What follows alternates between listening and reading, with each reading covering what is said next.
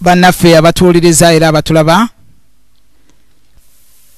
amanya gange nze Omusumba Ssettuba William Edward, era nga nziguse ne programu Eddoboozi ly'Abasumba mu kiseera kino kye tulimu kye tuyita ekya COVID-19 holiday oba recess, nga wale bakiraba buli muntu akitumye byayagala, n'ekyo tekirina linnya ddala lyennyini tibwe kiti abalala bakita kalantini, abalala quarantini, buli omu kyayagala kyakiyise, naye nga kyonna kyekiri kiseera kya ggandala eritali lyeyagalire olw'ekyo ekyagwa mu nsi okutandika n'omwaka ogwo oguwedde 2019. Olunaku luno olwaleero nzize twejjukanyeemu olwaleero lwa Sande, ennaku z'omwezi 26 omwezi ogwokuna omwaka 2012, era wetwogerera nga olunaku olwaleero lweziweze ennaku 36 kasookedde nga tuteekebwa ku muggalo, especially ab'amasomero, kubanga ab'amasomero baggalawo ng'ennaku z'omwezi 20. Kaakati bw'ogattako awo yali ebula ennaku 10 z'okw'omwezi guggweko, kati bw'ogattako na zina 26 z'ennaku 36, abalala bakitandikako nga bukyali, abalala basimu 38, abalala 37, naye kyonna kyekiri twaggalawo. Twebaza Katonda kubanga Katonda affe ye Katonda omulungi ate ye Katonda omulamu. Mu kiseera kino njagala tubeereko bye twogerako ebikwatagana ku bulwadde buno n'ekkanisa nga bw'ekiraba. Ku luuyi lwange olwa ddyo nina Omusumba Emmanuel Kamya, Senior Pastor wa Kitintele Christian Fellowship Church, ng'eyo church esangibwa Mutungo, olutuuka ku nnya n'okwata olw'Emutungo, meters nga 30 gokka, n'otuuka ku ddwaliro erya Goodwill, ku mukono gwa Goodwill n'oyingira munda meters 10 oba otuuseewo. Era njagala ssebo Omusumba obuuze ku batuwuliriza era abatulaba.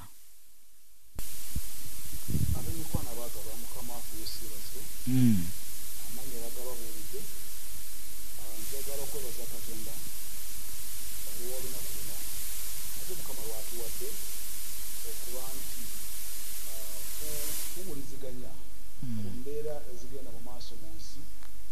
Olwaleero tetusobolaga nti eno embeera etukwatirako ddala, era okumanya etukwatako n'okuŋŋaana tekukyaliwo, okumanya tukwatako nti nammwe gye muli naffe gye tuli ffenna twesanze nga tuli mu kaseera ke kamu ak'okuba nga tuwuliziganya ate nga tusabigana. Nannaye njagala okwebaza Katonda akyabakuumye nga naffe bwatukuumye. Mukama abantu b'emikisa olwa puroguramu eno ate etuweereddwa olwaleero. Amiina. Mukama affe yeebazibwe. Kaakati ku luuyi lwange olwa kkono nina omuweereza wa Mukama Nsumba Naluwooza, naye buuza kubatuwuliriza. Webaza Katonda olwa kaseera kano ke tulimu. Nze ke nzikiriza nti kaseera akaagala okulaga abantu obuntu eyatondebwa mu kifaananyi kya Katonda nti obulamu bwe bwa muwendo, kubanga bwa muwendo y'ensonga lwaki Katonda ayina watukwese ng'akkiriza nti gw'okubeera omulamu okyali wa muwendo eri famire yo, okyali wa muwendo eri eggwanga lyo, okyali wa muwendo eri abantu bonna. Y'ensonga lwaki sa tubeereko munda. Nze ekyo njagala okitwale tokitadde nti okwekeddwako osobole okumanya obulamu bwo nti bwa muwendo. Era nze nzikiriza nti n'okuyita mu pulogulaamu eno ogenda kweyongera okutegeera lwaki oli lwaki Katonda atuwadde akaseera nga kano tubeeko kye tugabana, tubeeko kye tuwuliriza, ate tweyongera okumanya tunaataasibwa tutya. Mukama abawa omukisa nga tweyongera okuwuliriza mu linnya lya Yesu, amanya gange bagababuulidde. Mukama affe yeebazibwe, weebale nnyo, weebalire ddala. Kaakati abooluganda batuwuliriza nga mmaze okubanjula, twagala okutandika puroguramu eno n'okusaba, era ngenda kusaba Omusumba Kamya atugulirewo n'okusaba, tulyoke ate tweyongere mu maaso. Mukama Katonda kitaffe omulungi, twagala okwebaza nate olw'ekiseera kino ky'okyatulekeddewo taata nga weetuli tukyali balamu wakati mu kutaayizibwa kw'endwadde ng'ensi zonna, buli lulimi, buli ggwanga, buli kibuga, buli kyalo nga ffenna ssebo kabaka tutambulira mu kutya, naye tukwebaza kubanga okyatutaddewo era okyatusobozesezza okubeera balamu. Nsabira buli mukazi na buli musajja ali wamu naffe mu puroguramu eno olunaku luno ng'omwezi taata gutusembera okuggwako, nsaba eggulu limuwanirire era limukuume. Nsaba Mukama Kabaka taata buli mukazi na buli musajja mukweka mu musaayi gwa Yesu, akabiika nakatambula mu nsi, endwadde netambula mu nsi, ebeere wala naye, era ssebo taata otaase era owonye mu linnya lya Yesu Kabaka tusabye, amiina. Amiina. Tweyanziza nnyo ssebo Musumba Emmanuel Kamya. Musumba Kamya, njagala okubuuza, embeera eno twafuna embeera gye bayita COVID-19. Ekigambo COVID atuwuliriza era abatulaba bayinza okubuuza kitegeeza ki? Ekigambo COVID kitegeeza Corona Virus Disease 2019, nga kitegeeza nti akawuka ako kennyini kazuulibwa empisa zaako n'engeri gye kakolamu emirimu gyako mu mwaka ogw'2019. Kakyova olaba abalala babuyita obulwadde obwa corona, abalala babuyita COVID, bombi batuufu kubanga COVID kitegeeza Corona Virus Disease, kale no bombi batuufu. Musumba, mu byawandiikibwa ebitukuvu tulinamu ekirwadde ekyali kirumbye ensi bwe kityo, kubanga ebiseera ebyo twatunuliranga ggwanga erya Isirayiri yalinga ekkanisa era yalinga ensi ey'ebyawandiikibwa. Era bw'otunuulira ebyawandiikibwa okuva Katonda ng'amaze okukola omukago oba nga tuyingidde mu gye tuyita Abrahamic Covenant, ensi yatandika okutunuulira oba kye baayitanga ensi yabeeranga Isirayiri.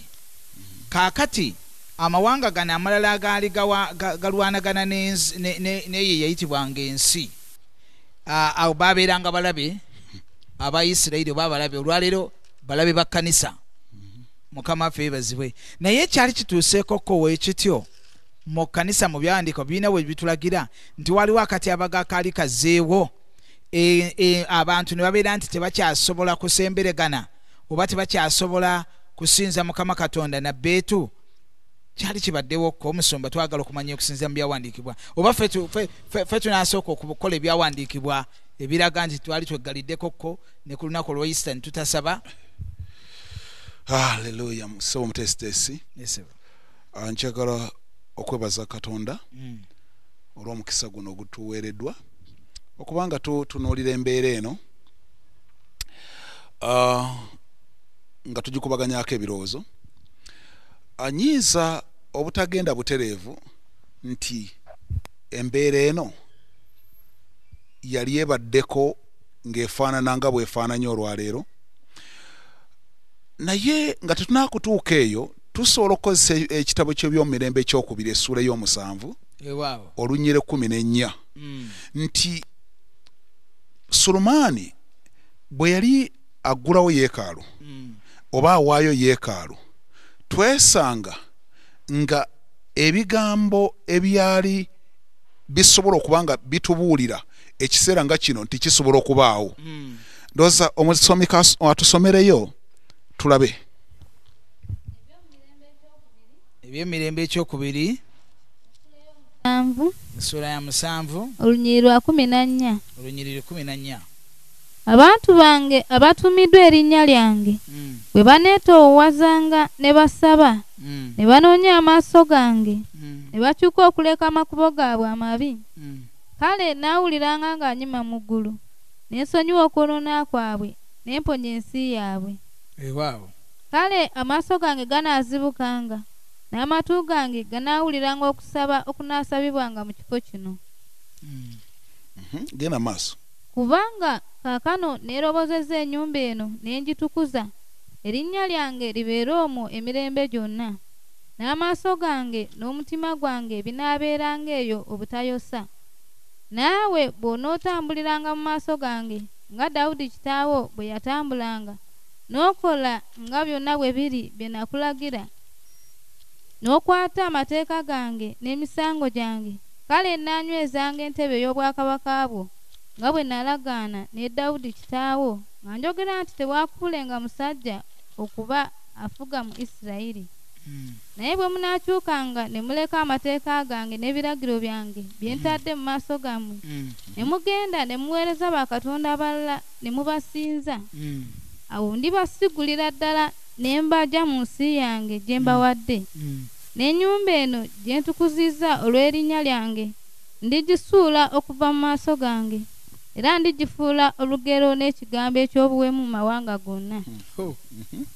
N'ennyumba eno empanvu eyenkanidde awo buli anaagiyitangako aneewuunyanga era anaayogeranga nti kiki ekikozezza bwe kityo Mukama ensi eno n'ennyumba eno. Kale banaaddangamu nti kubanga baaleka Mukama Katonda wa bajjajja baabwe eyabaggya mu nsi y'e Misiri, ne bakwata bakatonda abalala ne babasinza ne babaweereza, kyeyava abaleetako obubi buno bwonna. Kyeyava abaleetako obubi buno bwonna. Mukama waffe Yesu yeebazibwe. Yeebazibwe Nyesebo. Njagadde tutandikire awo.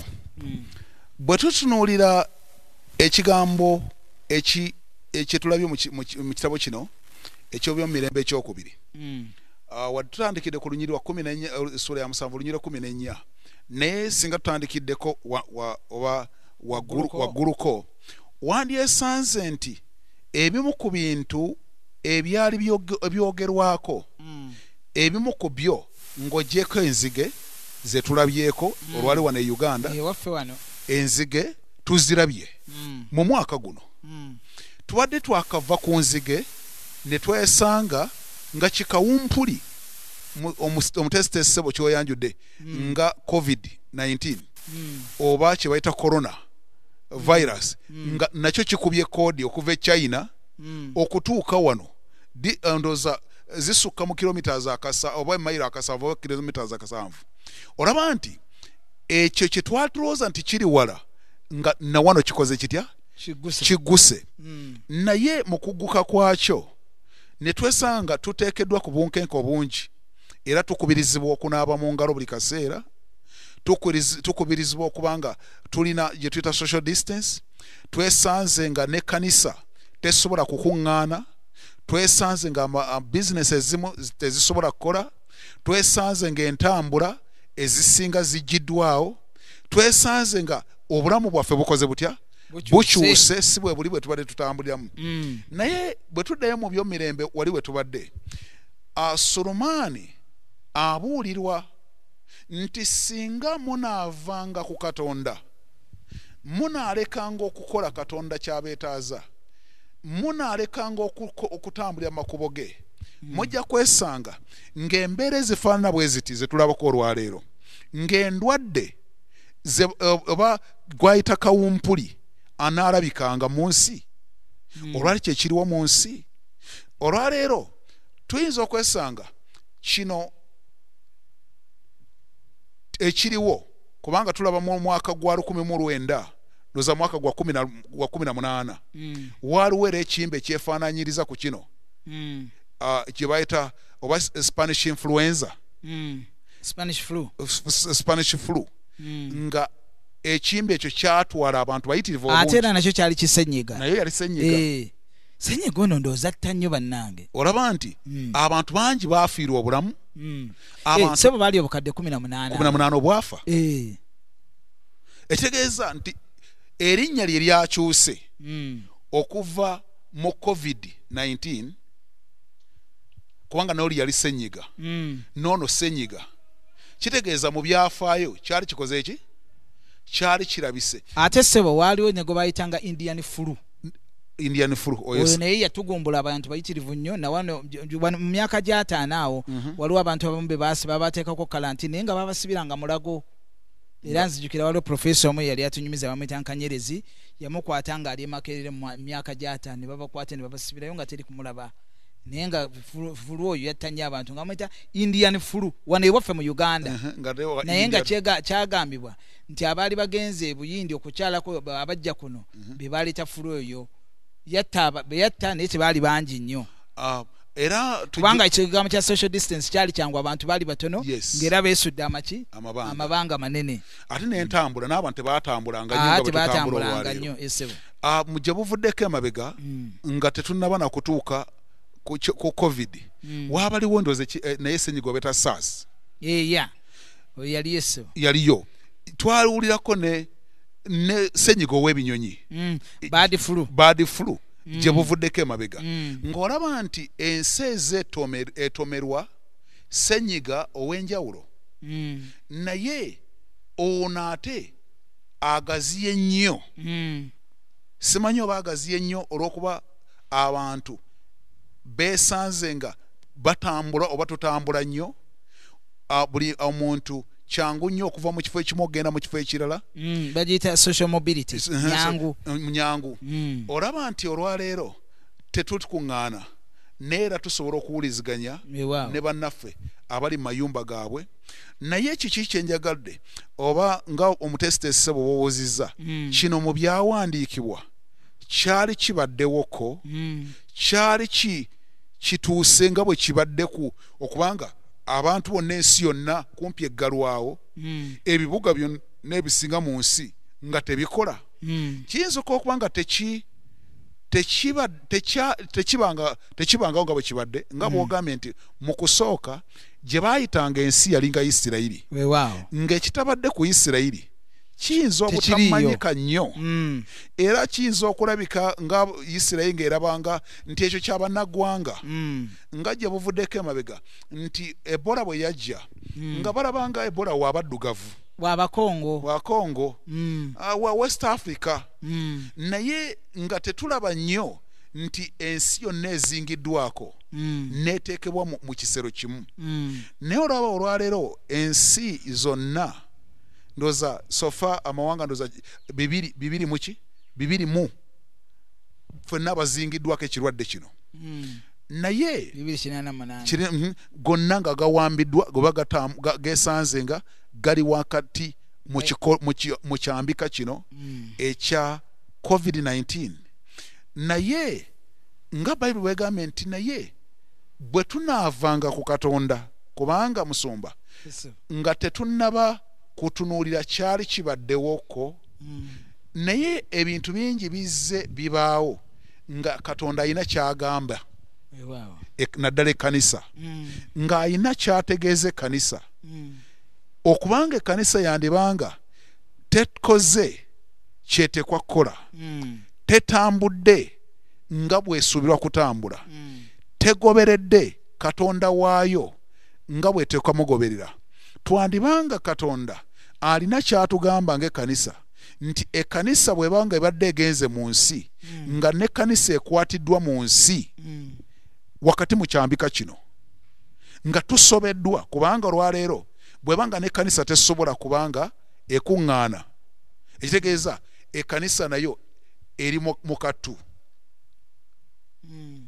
bwe kibanga olwaleero ekkanisa temanyi ddi lwe tukomawo okukuŋŋaana nga buli muntu ali gy'ali kyetwandibadde tutunuulira musumba oba omutesitesi nti ebiseera nga bino byali bibaddewoko abantu nga bali mu mayumba ayinza okuba nga teyali COVID naye katutunuulire mu biseera bye tulimu ekkanisa eyali etandika obutandisi Yesu bwe yafa Yesu azuukidde wadde okuzuukira kwaliwo ne twesanga nga ekkanisa oba ekkanisa eyali etandika yaliko mu nnyumba ng'abantu bali mu mayumba nga tebamanyi kiddako nga waliwo okuyigganyizibwa okwali okwabo abaali batakkiririza mu Yesu nga balumba bano abaali bakkiririza mu Yesu era tulaba ekkanisa eno mu bikolwa by'abatume awo wonna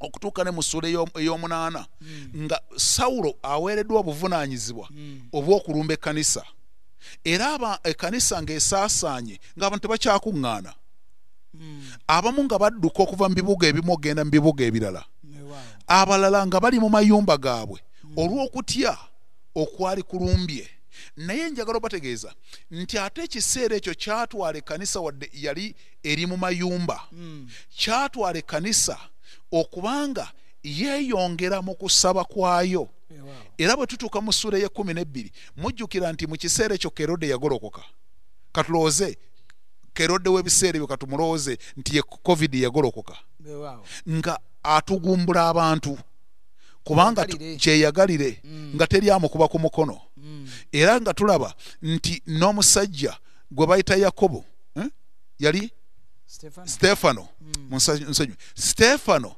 muganda wa Yokaana olw'ekiragiro kya Kerode attibwa oye yagwa na kitala tulaba Petero asangibwa akwatibwa nedda Stefano yali wa musule y'omusanvu naye tulaba ono Yakobo ndoze muganda wa Yokaana oyattiddwa n'ekitala ate oli akubiddwa n'amayinja Stefano gobadde ogamba twesanze nti ne Petero naye akwatiddwa akubiddwa mu kkomera gy'ali naye alinze kufa olwaleero ab'ekkanisa abatakyasobola kuŋŋaana olw'ekiragiro ekyali Sawulo kye yali asabye okunoonya buli muntu we yali abantu nga beekwese era okwekweka okwo Bayibuli egamba nti mu kiseera ekyo nga ekkanisa neeyingira mu kusaba tebaali mu makanisa kubanga baali balumba kanisa ku kanisa mu mayumba olw'ekyo kyali kigitomedde olw'ekizibu ekyali kibanga tekyewalika nti gwe basanga afa n'olwaleero endwadde gwesanga akola atya afa olwali twebaza Katonda nti wano e Uganda nga omuteesiteesi ssebo bw'otugambye nti wakati mu kubanga tusoberwa abantu nga baweze 61 ne twebaza Mukama tewali yakoze eki tewali yafudde ng'ennamba yeeyongera buli kaseera ne Tanzania gye wabadde balabika nga endwadde abantu balinga abatono nga bayingidde mu 200 olaba nti nabo bakoze eki bazingiddwako n'ekiki kye tutunuulira mu kiseera kino nti Katonda yagamba ki Sulumani namugamba nti ekiseera nga kino bwe kibangawo nga mulumbiddwa kawumpuli ekkanisa oba abaali abayitiddwa abatuumiddwa erinnya lye bwe banaategeera nga ekiseera ekifaanana bwe kiti ne beetowazza ne bagenda mu kusaba wadde mu mayumba gye tuli tusobola okusigala nga tusaba nenya oba ne tukaabirira Katonda ebintu bwe bitusobyeko ne tusaba okusonyiyibwa ne tusaba okusaasirwa Bayibuli egamba nti essuubi weeriri ery'okusaasirwa ne bw'anaabanga kawumpuli Katonda anaayimanga mu ggulu n'akwatirwa ensi ekisa n'agisaasira n'awonya ensi olw'okuba yali ayogera ku Isirayiri eyali mu ndagaano yokka kuba Yesu yali tannaba kujja era Yesu yali tannaba kufiiririra abantu bonna naye olw'okuba kati twasanga nti Yesu bwe yatufiirira ffenna twafuuka ensi eyagulibwa n'omusaayi gwa Yesu ffenna tusobola okukaabirira Katonda ne tumusaba ne twenenya tusobola okusaasirwa kyenzikiriza musumba. Amiina. Abatuwuliriza era abatulaba abalungi ebigambo mubiwulira bulungi nnyo. Ekkanisa si gwe gusoose okusabira mu maka.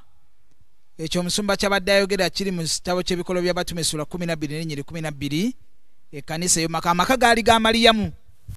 Maliyamu yali nannyini maka olw'okuminisatu nuga nti Peetero n'alyoka atuukawo nga malayika amaze okumuta.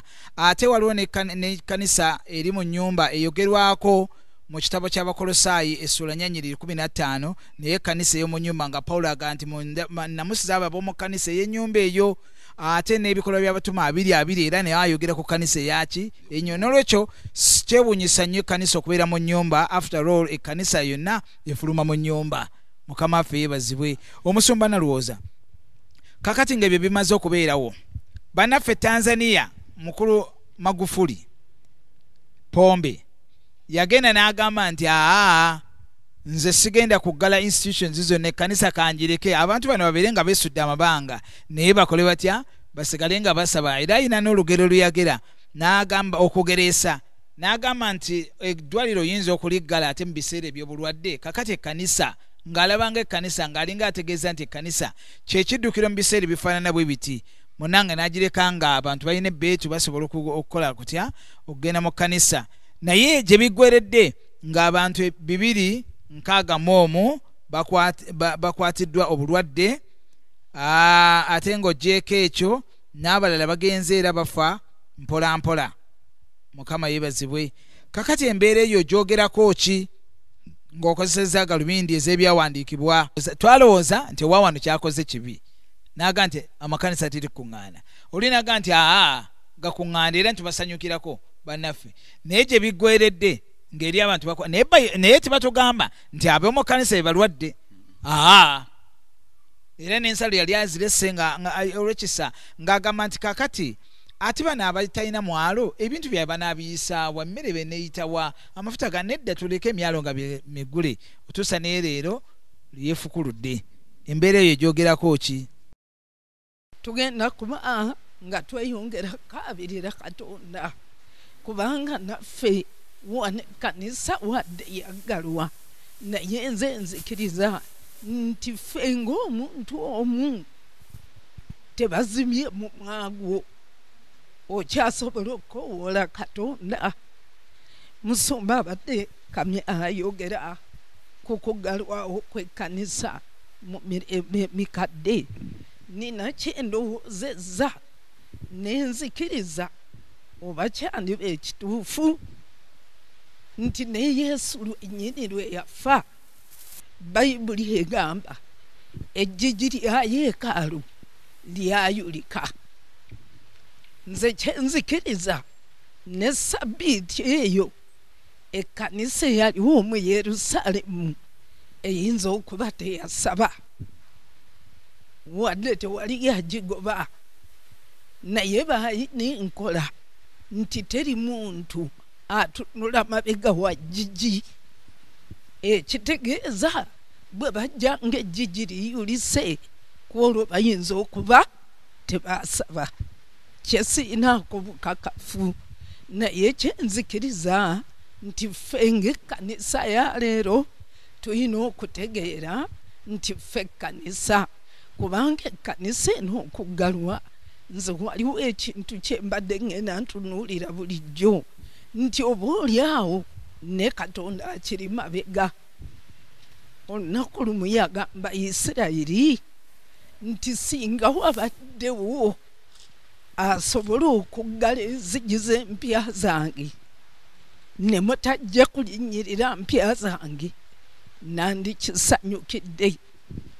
Mpozi okwatagana ku Kobiri aliwo leero, waliwo ekyawandiikibwa kye saayagalanga kusoma nnyo newankubadde nga kyali ng'ekirungi weekitandikira.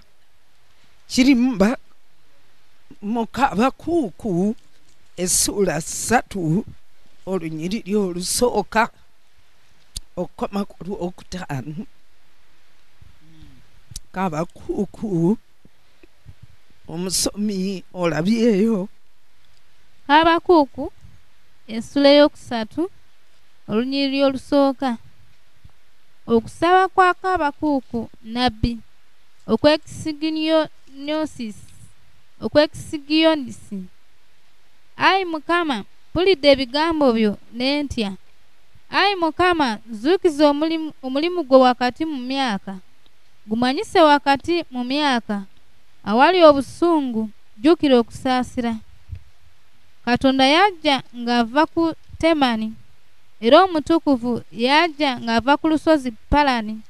Ekitiibwa kye kyabika ku ggulu, ensi n'ejjula ettendo lye, n'okumasamasa kwe kwali ng'omusana. Yalina amayembe nga gava mu mukono gwe, era omwo mwe mwali okukweka amaanyi ge. Kawumpuli yatambula okumukulembera, obusaale obw'omuliro ne bufuluma awali ebigere bye. Sooka okoma waliwo okusaba k'abakuuku kwe yakaabirira Katonda ng'ayagala Katonda abeeko omulimu gwe gwazuukiza wakati mu Isirayiri. N'agamba, ayi Mukama, waliwo ekiteekeddwa okuzuukizibwa mu Isirayiri. Naye Bayibuli egamba ekyawandiikibwa kino buli lwe nakisomanga ne ŋŋamba, lwaki Katonda yalabibwa nga kabakuuku amukaabirira, n'alaba ng'okujja kwa Katonda kawumpuli alina okusooka amukulembere n'ekibuyaga ow'amaanyi. Kati buli lwe nasomanga ekyawandiikibwa ekyo nga mpulira nkyeganyisa, ne ŋŋamba owange oyo Katonda agenda okusooka okulemberwa kawumpuli, tusooke tulaba emirimu gye. Mpulira mmutiddemu. Naye ennaku zino nabadde nzirayo okulowooza ku kyawandiikibwa kino, ne mmanya nti Kaabakuuku ateekwa okuba yalaba kwolesebwa nga kukyali wala, nga tekunnatuuka, mpozi nga walibaawo ebiro Katonda lwaligolokka, era emirembe egyo Katonda okugolokka kwe n'okuzuukiza emirimu gye nga kawumpuli yaliba amukulembedde n'ekibuyaga ow'amaanyi. Era natandise okutunula ne ŋŋamba nti Mukama, bwe gibanga gino gy'emyaka egyalagulwa Kaabakuuku bwe yali akaaba okulaba omulimu gwa Katonda nga guzuukizibwa mu kwolesebwa, n'alaba nga Katonda ajja ng'eggulu libikuse, naye n'abaako kye yalengera ng'okujja kwa Katonda mu biro ebyo kawumpuli yali mukulembera n'ekibuyaga yali mukulembera. Ne ŋŋamba, Mukama, bwe gibanga gwe emirembe gyaffe nga byebiro byaffe nga kawumpuli yakulembedde, oba oliawo yatugolokosezza okoma otukukaabirire, okoma otunoonya amaaso go, okoma otulabe ng'ozuukiza omulimu gwo. Mukama, kibeere bwe kityo, era nze nzikiriza ng'ekkanisa tweyongere tumukaabirire nti wakati mu kawumpuli ng'akulembedde wabeewo ejjengo lya Katonda erinaazuukiza ekkanisa, erinaalabisa omulimu gwa Katonda nga gulabika nate. Mukama yaffe yeebazibwe. Abatuwuliriza era abatulaba abalungi, twebaza Katonda olw'obubaka obwo. Naye ekyawandiikibwa mpozi kigamba nti endwadde ziri mu kulembera, kawumpuli n'amuvaako n'amuvaako emabega oluusi. Kakati omusoma nalowooza era njagala nkubuuza ekibuuzo nti omukkiriza ow'omulembe guno, kubanga omulembe guno gulimu endwadde nnyingi nnyo. Ezimu endwadde zakolebwa bukolebwa n'abantu, ate endala za butonde. Waliwo endwadde mu mwaka gwa 1915 Bungereza yali erwana n'abayindi, Red Indians, nga bagala batwalako ebyabwe. Abayindi ne bagenda bayimusa bayita kufungiza kyonga ne balwana okamala obukamazi. Kati bwe batta Abangereza abangi, Abangereza kye baakola ne babatonera bulangiti ng'akawanira ak'emirembe, naye nga mu bulangiti ezo mwalimu akawuka akaleeta namusuna. Baali bakamala okuzuula anthrax kiki? Anthrax bulwadde buli abutta ensolo naye nga bukwata nnyo bukwata abantu, ne babatonera nga bolaba babatonera abantu abavudde mu lutalo, ne babatonera naye nga bulangiti ezo zirimu akawuka. Era abasajja olwaza ebikka ne bagenda balwala obulwadde obwo bwa anthrax, oba gwe bayita kalusu. Anthrax yakwata n'ente, naye ente eyo bwekwatibwa anthrax etteeka liga mugiziike, ate n'abagiziika beesabika nnyo. Ate abantu abo bagiziise temulima omutwalira ddala ebbanga. Yes, ayagala kubanga alinga namusuna naye ensolo kubanga yonna efuna amabwa ate munda okuva mu kamwa paka ebweru. So anthrax era kyova olaba nti n'ente zikwatibwa nnyo ekiwumbe kino mu mazzi, naddala ago amazzi amabibibi agata. So kirwadde naye nga kirwadde si bulungi, butta bubi nnyo.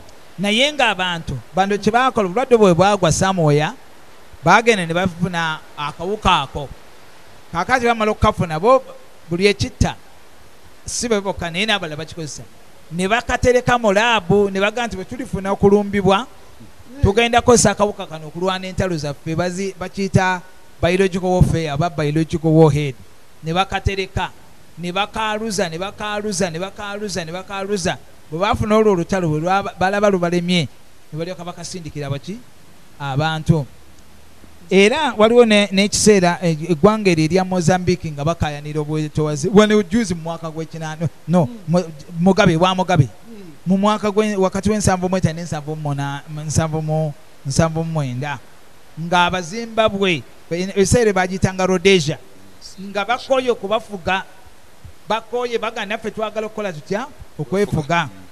Kati kye baakola ne baddira akawuka akaleeta namusuna ne bagenda bakateeka mu mazzi, ne bateeka balina ebintu bingi nnyo bye bagenda bye bakatega, era bayirawo kyazuukusa n'ensi yonna. N'omusajja eyali akulira ebyo akyali omulamu bamuyita Ian Smith, gy'ali nakati era mu Zimbabwe eyo eyali katikkiro. Ne bagenda abasajja ne bagenda bakateeka mu makubo gonna bwe bayitira, n'abantu aba bulijjo kubanga baali babawo ekibonerezo lwaki bawagira baki abayeekera ababali babalwanyisa. Ne bagenda bafa nga abantu bafulumiza sasi, naye nga bafa buki bulwadde obwo. Kakati wakati awo nga tuyina endwadde enkolerere olw'ebigendererwa by'abaana b'abantu n'endwadde eziva ewa Katonda. Ate kino nga tetumanyi oba akawuka kano baakola kakole oba Mukama yateeseza bw'atyo, oba bwe baakakola ne Mukama nakkiriza n'aga nti nange ngenda kutuukiriza ebigendererwa byange. Omuntu akola atya ow'omulembe guno w'ekkanisa ey'omulembe guno? Kubanga tetumanyi bulungi tuyina abakkiriza ebintu biyitirivu nnyo, naye mu byonna tetunnakakasaamu olaba nti n'olutalo lwa Vietnam nga luwedde ndowooza 5-6 Vietnam yali wa 7 nange nali ntegeera. Olaba nti olutalo olwo bwe lwatuuka ne bakomando ba Amerika bwe babatta ba 5 ne president n'alekulira ne baddayo ne bagamba tetusemba nakyo, ne bafuna gwe bayita yellow chlorine ne bamutega mu bintu byonna, mazzi, mu ttaka, mu bibira. Abantu ne batandika okufuna endwadde ndowooza ne kansa. Era waliwo ne kemika ne bagiyita orange, n'endala bagiyita 1,2 diphenyl chlorine, ndowooza ye gy'obadde oyogerako. Kaakati ne bagiteeka mu mazzi, ensolo ne zifa, abantu ne bafa nga bababonereza. Ne bagenda ne baleeta n'akawuka akali omuceere, kuba bali ba muceere, ne bakasula mu masamba g'omuceere. Akawuka ne kalya bubi nnyo okutuusa ne babafukamiza. Vietnam neegamba tekyaddamu kulwana ki lutalo lwonna.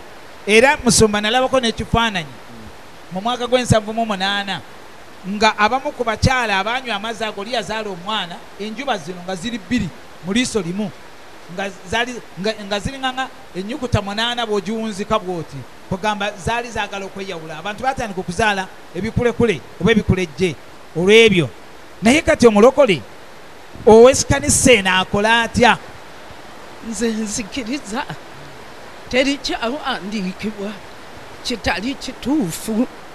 Mubuuliza agamba nti ebiriwo kati byabaawo dda, teri kipya wansi w'enjuba, era ebyabaawo byabaawo okutuyigiriza ffe ab'omulembe oguddako tutegere ekyokukola era twewale ebyo. Bwe bibanga byabaawo kati kutunula nnyo nga Bayibuli bwegamba, Befeso essula 5 olunyiriri olw'15 nti mutunule nnyo singa abatalina magezi, naye nga mwekaliriza nga amaaso gammwe, kubanga ennaku zino mbi. Ekkanisa tutunule, amawanga gatunule, abakulembeze batunule, nti emabega w'ekintu kino Setaani nga bw'azze akikola ne mu nnaku zino asobola okituddiza. Tutunule n'okuyita mu kusaba nga tukaabirira Katonda.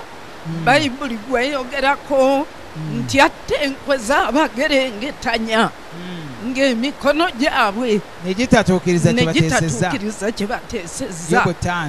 Ekyo bwe kiba nga kizze kibaawo, naffe tulina okusaba Katonda ne tuba n'amaaso amwogi n'abakulembeze baffe abatufuga mu gavumenti ez'omu nsi n'abakulembeze ab'omwoyo, ffenna ne tukiteekako amaaso, kijja kutuyamba.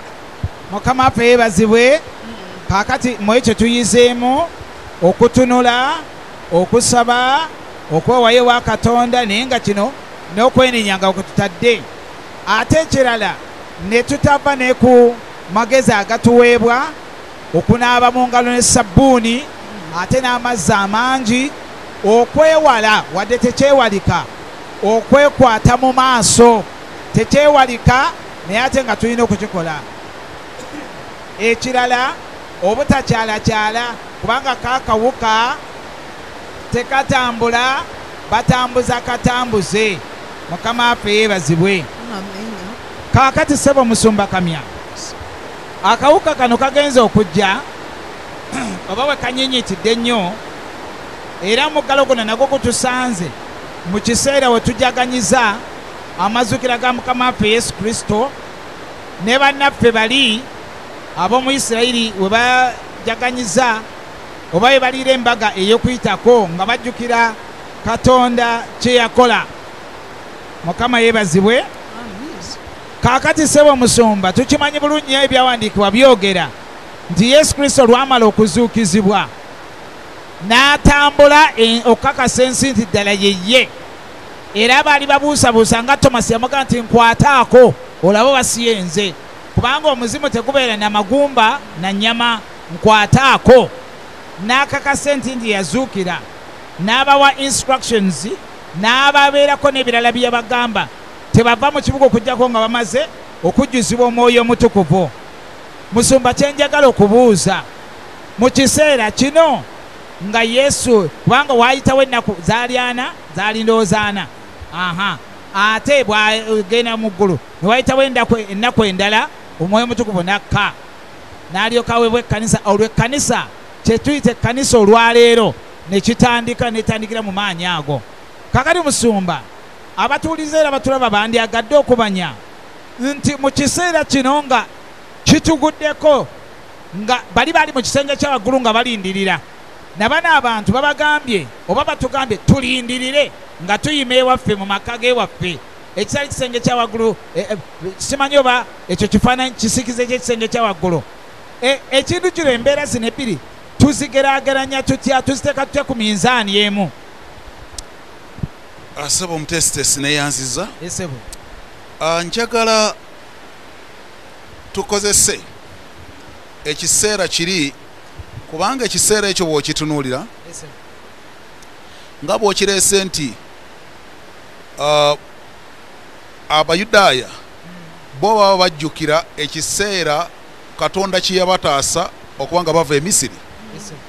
Ekiseera ekyalo ekyokununulibwa nejjukira waali amaziga mangi ddala ku sayidi y'e Misiri. Naye eri gye tuyitaba ng'ekkanisa yali etandika olugendo lwayo olugitwala mu bisuubizo bya Katonda. Ate bwe tulaba mu ndagaano eno empya, Yesu yali amaliriza obuweereza bwe yali agenda abwakwasa abatume, ate then Omwoyo Omutukuvu asobola okujja okuyamba. So kyendowooza oba kyentunuulira mu kiseera ekyo mu ngeri gye tuyinza okukikwataganyaamu nti buli kiseera kisobola okujja nga emabega waakyo walabika waliyo obubi, kubanga okufa kwa Yesu gaali mawulire mabi, naye ate kwali kuddamu eri ekkanisa yali egenda okutandika. Eri Misiri gaali maziga, naye ate eri Isirayiri wali olugendo okutandika. So nzikiriza nti mu kiseera ekifaanana bwe kiti nga mu biseera eby'okuzuukira kwa Mukama waffe Yesu mwe twesanze nga n'okuŋŋaana tetwakuŋŋaanye. Twabadde mu mayumba, ekyo tekitera ndowooza tekibangawo, naye kyabaddewo mu ngeri buli omu gye yeekanze obwekanzi. So nze nzikiriza nti tukozese era saba ne mu Isirayiri ekiseera ekya atonement, ekiseera ekyokwewala bakiyita Yom Kippur, balya embaga era kiba kiseera kikulu nnyo, embaga ey'okuyitako, naye saba nabo bagiriiridde mu mayumba.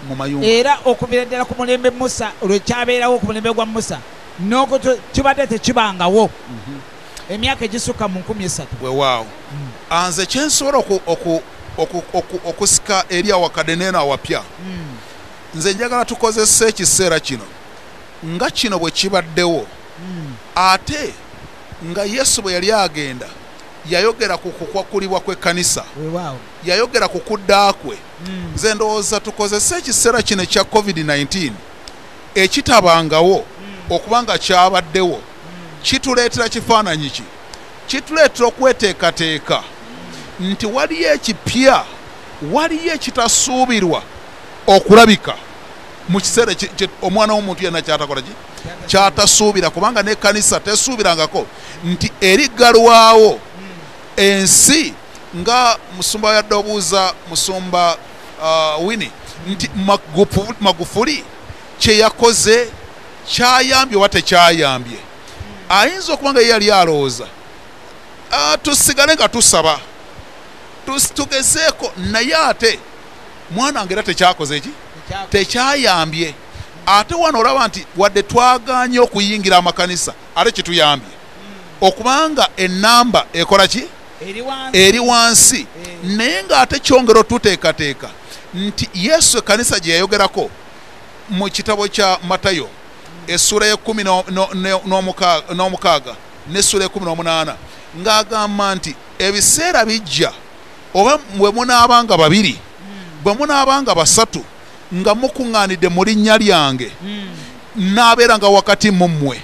Nze nzikiriza nti mu kiseera kino twandyesanga nga n'ennamba zino ze twesanga ennamba 666 zigenda zisembera, twandyesanga ekiseera kijja kutuuka ng'abantu tebakyasobola kukuŋŋaana nga bwe tubadde tukuŋŋaana. Naye ekkanisa ekole ki?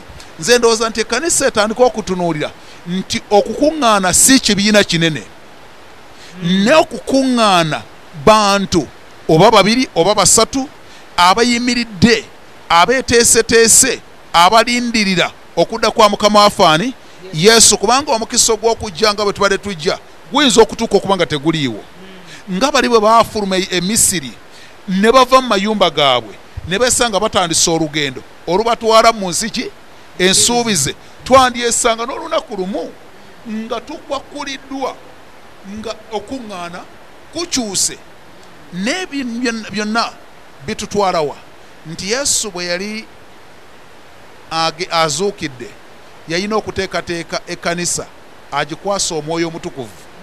Naffe twandyesanga tutandika okuteekebwateekebwa okutunuulira n'obwegendereza ng'ekkanisa okwetereeza ng'ekkanisa okubanga kiri ekyogerwako mu kitabo kya Yeremiya essula ya 31 okuva ku lunyolo lwa 31 nayo lwa 34 nga omuntu ebintu bikyuka okuva mu kiri kye tubale tumanyi okubanga Katonda ajja mu mitima gy'abantu.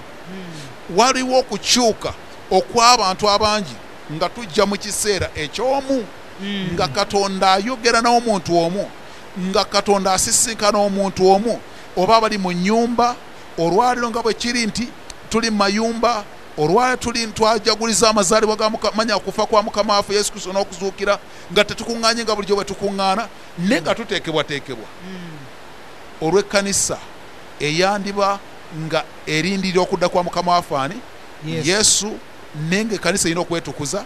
Ekkanisa erina okumanya nti si bya kibiina kinene si bya gurupu ne bya buli muntu okulabika nga afuuka ekkanisa eteriko bbala wadde oluki wadde olufunyiro nga muntu.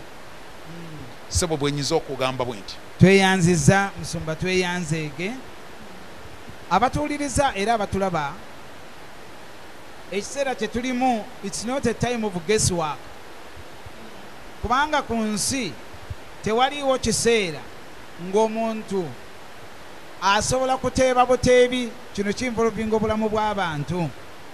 Twagala okubajjukiza nga Omusoma Nalwoza bw'agambye nti teriyo ekiseera kitabangawo mu bintu byonna byonna ebyali bibaddewo. Kakati baseba n'ennyabo abasumba nga tuwonzika abatuwuliriza bandyagadde okumanya nti omuntu akwatagana atya ne Katonda. Buli muntu muwamu eddakiika emu omuntu akwatagana atya ne Katonda mu kiseera kino okusobola okulaba kubanga buli kawumpuli bwe yakubanga era waabanga wabawona. Musoma Nalwoza mu ddakiika egi omuntu akwatagana atya ne Katonda mu ssaawa eno kubanga obulwadde butta naye teri kawumpuli atatta era eri abajja okuwona. Omuntu ekyani muyambi atuwuliriza ekitukwataganya ne Katonda kwenenya nakuwuliriza ddoboozi lye n'otambulira ku ddoboozi eryo wakati mu kwenenya kireeta enkolagana ne Katonda. Weewaawo okwenenya kuno kulina engeri kuwumbawumba omutima gwa Katonda. Katonda n'addamu n'atukkiriza abantu ababadde bakoze fujjo oba abantu ababadde baganye kavenga omuntu akoze kibi ki. Musumba Kamya mu kiseera kino okujjako okwenenya omuntu ayinza kukola atya okusigala nga yeekutte ku Katonda newankubadde nga kawumpuli akuba. Bayibuli etugamba nti 10 luligwa ku mukono gw'okwakano 10 kaligwa naye gwe tekuli kutuukako. Ekyo nakyo kiyinza okubeerawo mu kawumpuli ng'ono. Njagala sebo okumaliriza bwe nti Yesu yatugamba mu Luka nti ebiseera ebifaana bwe bitu bwe birabikanga bwe bijjanga tuzimusanga amaaso gaffe ne tugolekeza Kitaffe ali luddawa ali mu ggulu. Ng'abatulaba abatuwuliriza kino kye kiseera kya buli mukazi na buli musajja okuddayo okukkiriza Katonda asobole okusaasirwa okuyita mu kiseera ekifaanana bwe kiti. Weewaawo ng'agobera n'amateeka n'ebiragiro byonna ebituweebwa abasawo n'ekisinga obukulu nga bwe tunaaba mu ngalo naye n'emitima gyaffe tugiweeyo eri Katonda tutukuzibwe mu maaso ge. Abajja okuwona bajja kuwona ate n'abajja okugenda bajja kukola ki naye ne bwe watogenze ne kawumpuli n'ebirala bijja tutwala kubanga ffenna lyekkubo erijja otusisinkanya omutonzi waffe. So nsaba mikwano gyange nti ekiseera nga kino Yesu yagaa nti entalo kawumpuli n'ebirala bwe bijjanga amaaso gaffe tugayimusanga ne tugatunuulizaani Katonda. Weewaawo kati era musoma nga mu kussa kwe kumu tusaba waliwo atidde nnyo nga ndyagadde okukkiriza Mukama waffe Yesu ng'ekyo kyazudde. Nsaba mu kitundu ky'eddakiika omuntu oyo mwatuze era tuve wano. Mikwano gwange nzikiriza nti okoleddwa bulungi era oweeruddwa omukisa. Omwezi guno guweddeko era guggwako naye nsaba ogende n'ejjengo erikutwala mwezi omulala ng'olina Yesu Kristo kubanga mu byonna ebyamutwala okufa n'okuzuukira yali ayagala omukkirize era omufuule Mukama w'obulamu era omulokozi w'omutima gwo. Nsaba mukwano gwange abadde atulaba abadde yagwa ayagala okulokoka ffenna tuddemu ebigambo bino gamba nti ayi yesu nzija mu maaso go nze abadde omwonoonyi nsaba kusonyiyibwa na kusaasirwa ntukuzibwe yesu n'omusaayi gwo era nsaba olwaleero ojje amannya gange mu kitabo ky'okufa ompandiike mu kitabo ky'obulamu era olwaleero nsazeewo nga siwaliriziddwa nga sikakiddwa okulokoka era kaakano wadde obulamu bwange era ndokose. Amiina. Abatuwuliriza ebinyuma biggwa byokya twebaza olw'okubeera nga mutuwuliriza ate mutulabye. Mukama Katonda bawe omukisa era nsaba Katonda ayongere bakoma naye temwerabira munaabe mu ngalo emirundi mingi nnyo ne sabbuuni temala gatukwatakwata bantu wadde okubanywegera tokyalakyala wadde okukyazakyaza n'abaana mubatangire butakole naye mbawaamuko ku ddembe ne bazannyamu temubasibira mu nnyumba. Mukama abawe omukisa mu linnya lya Mukama waffe Yesu. Amiina.